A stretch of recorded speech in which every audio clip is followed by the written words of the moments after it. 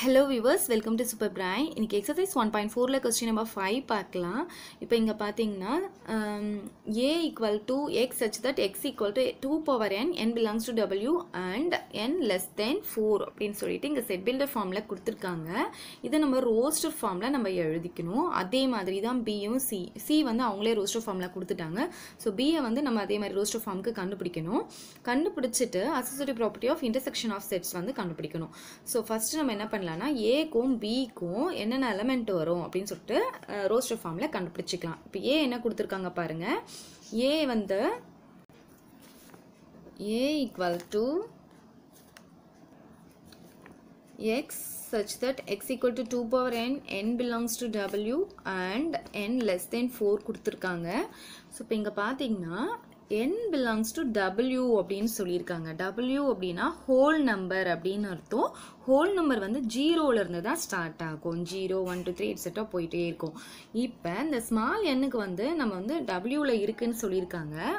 ஆனால் இந்த ஸ்மால் எண் வந்து என்ன சொல்லியிருக்காங்க, லெஸ் தென் 4ன்னு சொல்லியிருக்காங்க. 4ஐ விட சின்னதுன்னு சொல்லிட்டாங்க.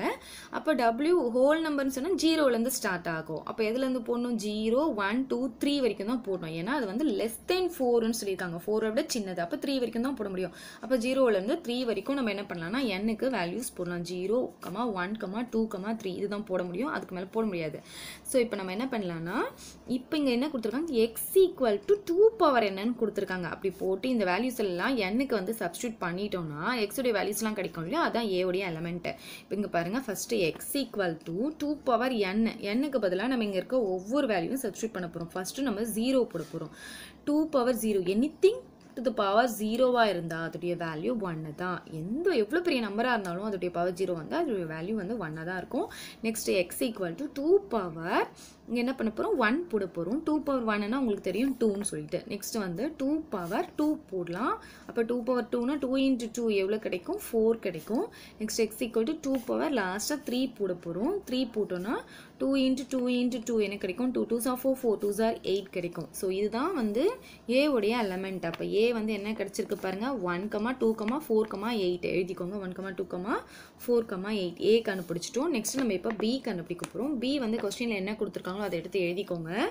x such that x equal to 2 into n. அங்கே வந்து பவர் கொடுத்துருந்தாங்க. இங்கே 2 into n. small n belongs to capital N and n less than or equal to 4 அப்படின்னு சொல்லி கொடுத்துருக்காங்க. ஸோ இப்போ இங்கே பாருங்கள், n வந்து எதில் இருக்குது, கேபிட்டல் என்னா நேச்சுரல் நம்பர்னு அர்த்தம். அதாவது 1லேருந்து ஸ்டார்ட் ஆகும். 1 2 3 எட்ஸெட்ரா போயிட்டே இருக்கும். ஆனால் இந்த என்னுடைய வேல்யூ பார்த்தீங்கன்னா less than R equal to 4ன்னு கொடுத்துருக்காங்க. லெஸ் தென்னா 4ஐ விட கம்மி. ஆனால் இங்கே ஈக்குவல் டு கொடுத்ததுனால 4ம் வரும். அப்போ 1லேருந்து 4 வரைக்கும் நம்ம போடணும். என்னுக்கு வேல்யூ வந்து 1லேருந்து நேச்சுரல் நம்பர்னால் 1லேருந்து ஸ்டார்ட் ஆகும். இங்கே ஈக்குவல் டு சைன் இருக்கிறதுனால நம்ம 4ம் இங்கே நம்ம போட்டுக்கிறோம். இப்போ எக்ஸ் ஈக்குவல் டு இதில் நம்ம வந்து சப்ஸ்டியூட் பண்ண போகிறோம். இதில் X equal to 2 into n கொடுத்தாங்க. அங்கே வந்து பவரில் கொடுத்துருந்தாங்க, இங்கே இன்டூவில் கொடுத்துருக்காங்க. ஸோ மல்டிப்ளை பண்ணுறோம். 2 into 1 போட போகிறோம். இங்கே இருக்க ஒவ்வொரு வேல்யூவும் சப்ஸ்டியூட் பண்ண போகிறோம். எண்ணுக்கு பதிலாக இங்கே n இருக்கிறதுனால இங்கே எண்ணுக்கு பதிலாக சப்ஸ்டியூட் பண்ணுறோம். 2 into 1 என்ன கிடைக்கும், 2 கிடைக்கும்.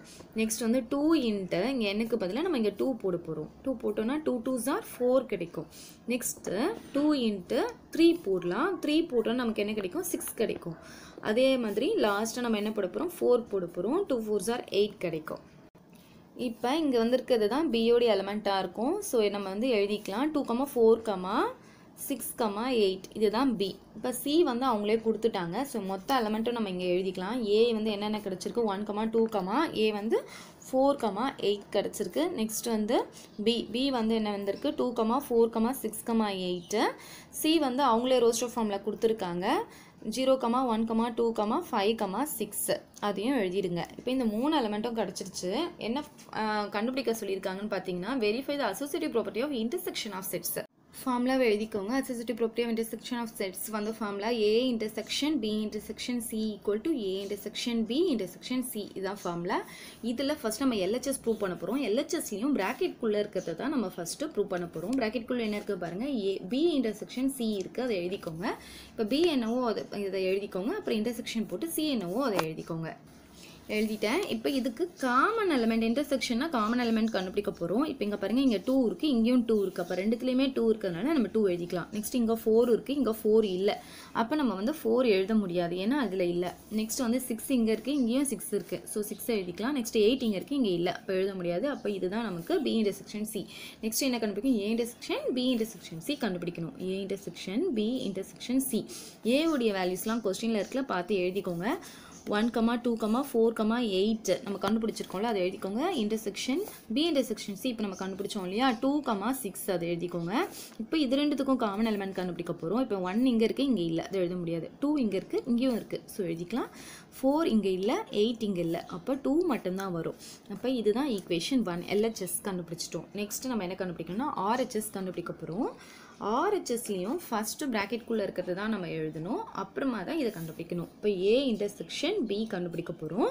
ஏவுடைய வெளியே கொஸ்டினில் என்ன இருக்கோ தெரியும். 1, 2, 4, 8 நம்ம கண்டுபிடிச்சது எழுதிக்கிறோம். அதே மாதிரி பியோடைய வேல்யூ நம்ம கண்டுபிடிச்சோம். 2, 4, 6, 8 அதையும் எழுதிக்கோங்க. இப்போ இது ரெண்டுத்துக்கும் இன்டர்செக்ஷன் கண்டுபிடிக்க போகிறோம், அதாவது காமன் எலிமெண்ட் கண்டுபிடிக்க போகிறோம்.